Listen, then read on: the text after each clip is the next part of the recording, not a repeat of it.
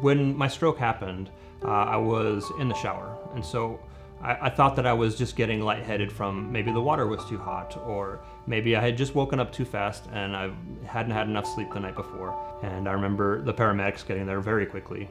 and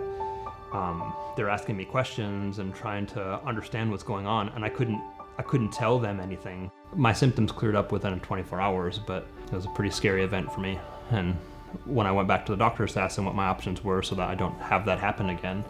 they pointed me to Dr. Segerson, and so he essentially explained to me that there was this small device with a bio mesh over the end of the cap, and it's